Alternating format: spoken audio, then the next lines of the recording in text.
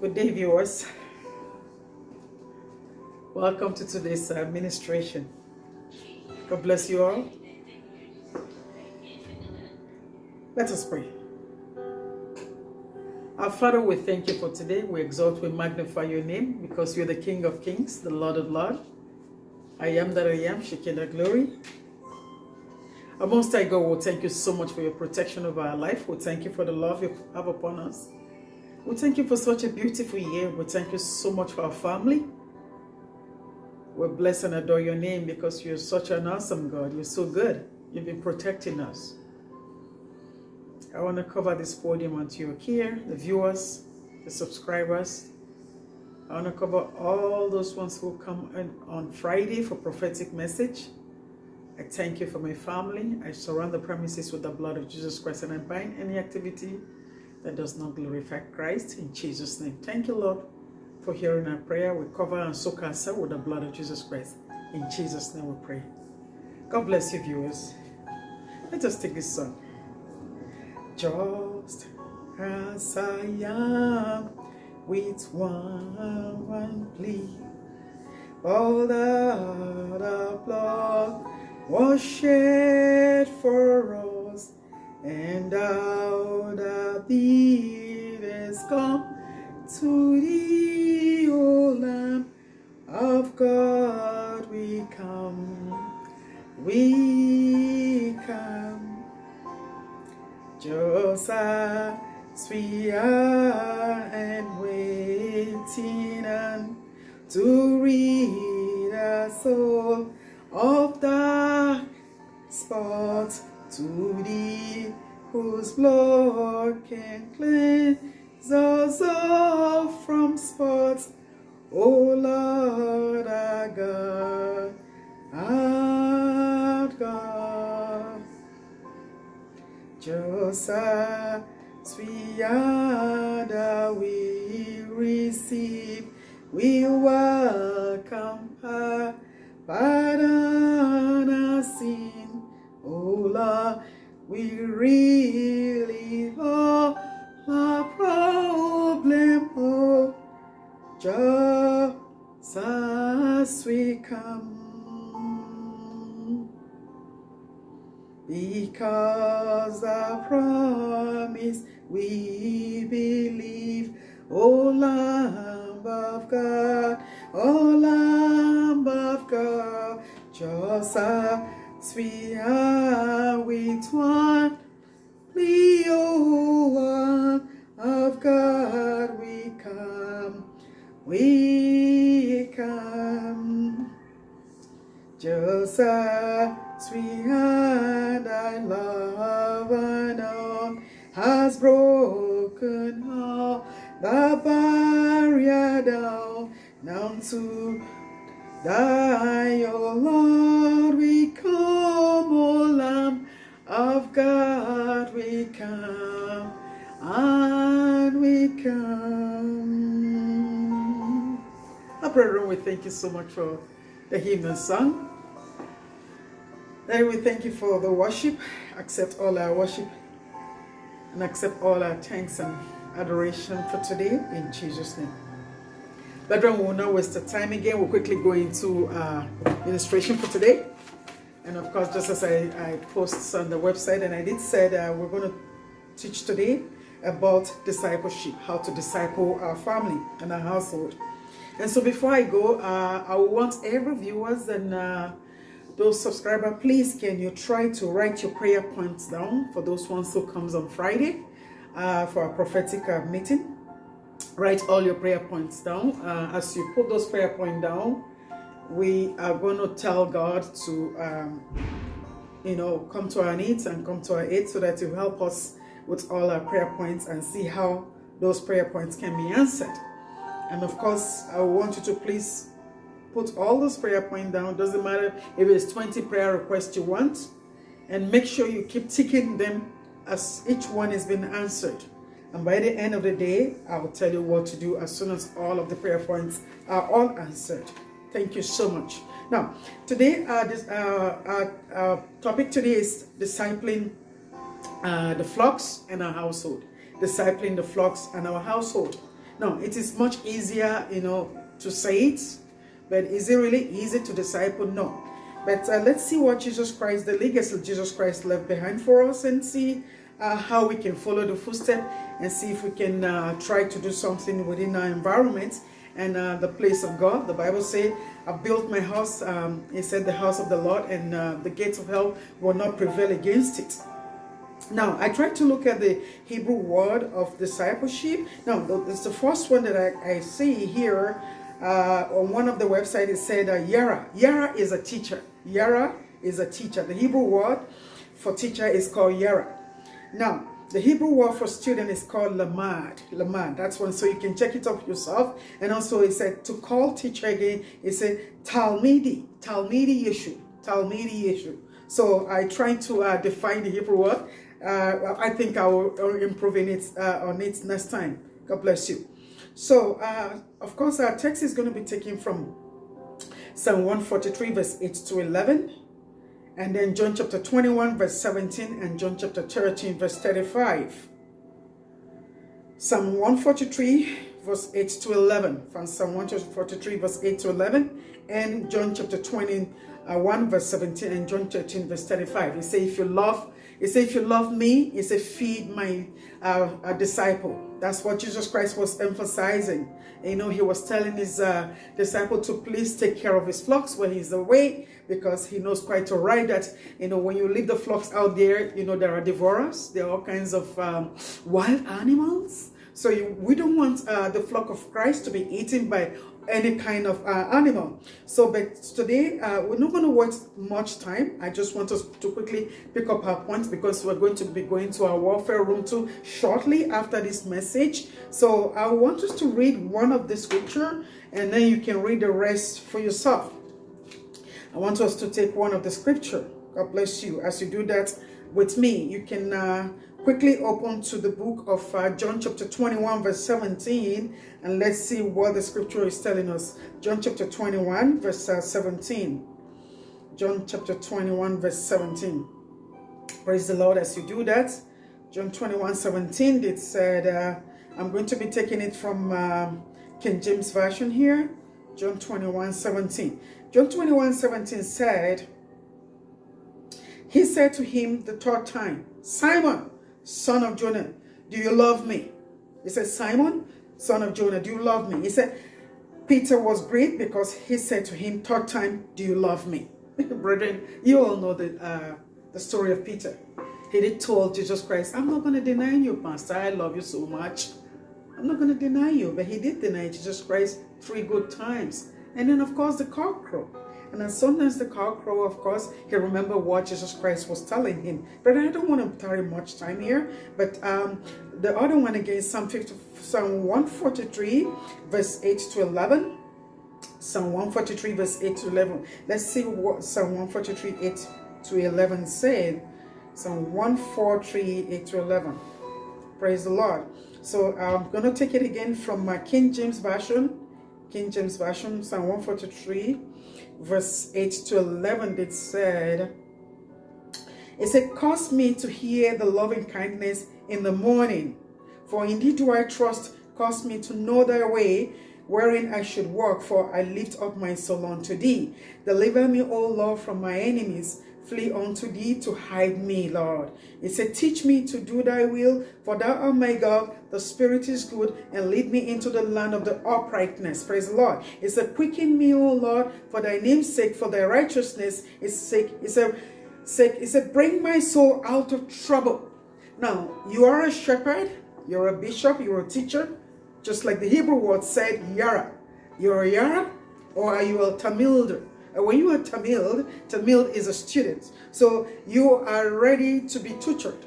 You're all ears. You have to be very humble. Now, one of the scripture here did talk about humility. If you are not humble, how can we hear the teacher? How can we follow the teacher's instruction? You understand? So we have to be very humble so that we can follow the teacher's instruction. It's easier said than done sometimes. we can say it, blah, like that, but trust me, if for you to be very humble is a virtue, and then it makes you to assimilate exactly what your Yara is telling you, according to the Hebrew word Yara, teacher. And then of course you, the Talmud, or the Lamad, which is the student, you're all ears to hear what your teacher is telling you. Brethren, I'm not quickly going to just stay on that point. I have any other point to stress about. It's a warning and teaching. So the goal of discipleship was to pass the torch of Torah from generation to generation. Now, you're a teacher, I'm a teacher, I'm a disciple, I'm a pastor, I'm a reverend, so I have to take the torchlight to another generation. I have to make sure that this generation, who look unto you as a teacher, wants to hear what you're saying. Now, some people say, do as I say, but don't do as I do. No, it's not like that. Jesus Christ expects the disciple to do as he do, and of course, say as he do. So automatically, they have to emulate him, to put into practice whatever thing they see Jesus Christ do. And that's what, is being reflected to at our home too. If you have little kids, it all depends on what you teach these children. You understand? So now, if you tell them sit here, and they sit, and you tell them don't go, and they don't move, and you ask them to sit, they will sit, because you are inculcating some positive teaching into their lives, and then they will live with it forever. Now, it all depends on what you deposit on these children, or you deposit on your flocks in the house of God. So we the teacher, have to be very careful. So, and then be watchful. When they see you at the mall, they want to see you, the teacher, tell them exactly what you taught them that you are practicing too, so that they will look unto you. And then when they see you on the street, they want to know that, oh, that's what my teacher told me to do. I can see my teacher doing the same thing. So they want to do the same thing too. Now, if they see you in the church, or maybe you are the pastor's wife, they want to see you dressed nicely, well covered. So they will say, oh yeah, my pastor's wife is well covered, so I will cover myself properly too. So that's the meaning of the Torah. We are handing the Torah, from one generation to the generation. But how are you handling the Torah? And what kind of message are you passing on? And how are you, discipling the flocks in your household? These things, matters a lot in the presence of God. But some people might say in this dispensation, they will say, oh, you know what, it doesn't really matter. It doesn't matter, don't you know it's the world now. This is, it's the new age, so things can flow, it doesn't matter. It's, forget about the old school, and we're talking about things, of this jet age. You have to, be pre-calculative. Well, you know what, I don't want us to be, very embarrassed when we get to heaven, on the last day. I don't want God to hold us accountable of what we did not do right, and how we didn't follow the scripture to teach, this one's the right thing, or disciple them the right way. Now, guess what? There are questions here. How can we disciple a household in a godly manner? Number one, through biblical, spiritual, moral conduct and teaching. It's a true biblical, spiritual, moral conduct and teaching. And then of course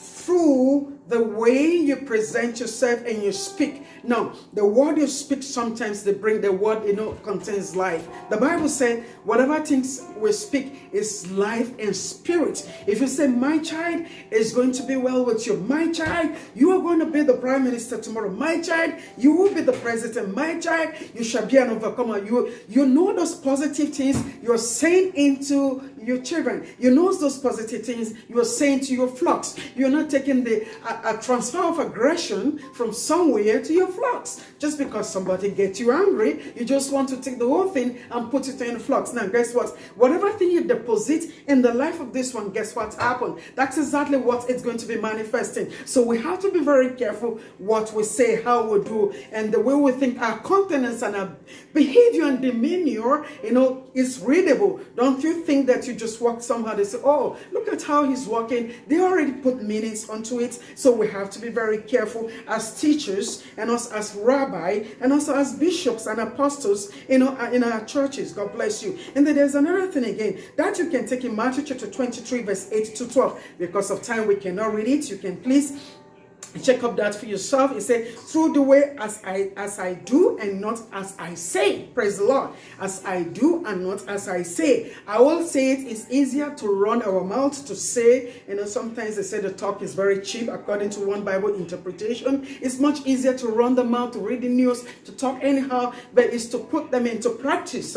So I wish that you and I will try as much as we can to put these things into practice so that we can, inoculate, yes, like you're injecting, the positive things into the life of your flocks and your family, or you can inculcate a good teaching into their life that it's unforgettable. Praise the Lord, that God is going to bless you for it, because whatever I do or say today is whole accountable against me in heaven. And then watch now. It said, but you are not to be called Rabbi, according to Matthew chapter 23, verse 8 to 12. It said, you are not called Rabbi. It said, for you have one teacher. And who is the teacher? It said, the teacher is our Messiah, Jesus Christ. It said, you can call the Father. It said, but we have one Father in heaven. That Father, when you ask him to give you a fish, it's not going to give you a stone. If you ask him to give you a bread, it's not going to give you a snake. So that's the kind of Father we have. But trust me, our earthly Father, I have to be rest assured, you can testify or attest to the fact of what I'm saying right now. It's not all your requests you give to your Father, he do for you. He'll tell you, son, my daughter, I love you so much, but I don't have much. This is the 5 cents that I have. I'm going to give to you, but this is what I can afford, you see? So they cannot really fulfill all our requests sometimes. But if our Heavenly Father, of course, who is all abounding in grace and love and abundance and wealth, when we ask him and say, Father, I need this, with thanksgiving and adoration, you are able to, tell him he's going to give you whatever thing you ask for. So that's why you have to be very careful what comes out of your mouth sometimes. Some people say, oh, I have a good mouth. When I say things, they come positive. Some people say, oh, yeah, when I speak sometimes, it's not good. But I pray that we shall speak positive always into our life in the mighty name of Jesus, so that it will yield a positive result in our life, to the hearers, to the flocks, and to our family or our household. You understand? So it said, the other one again, it said, now the greatest among you all is called the servant. It's still the same, Matthew chapter 23, verse 8 to 12. That's what the scripture is trying to tell us. It said, when we exalt ourselves, he obeys us. But when we humble ourselves, he exalts us.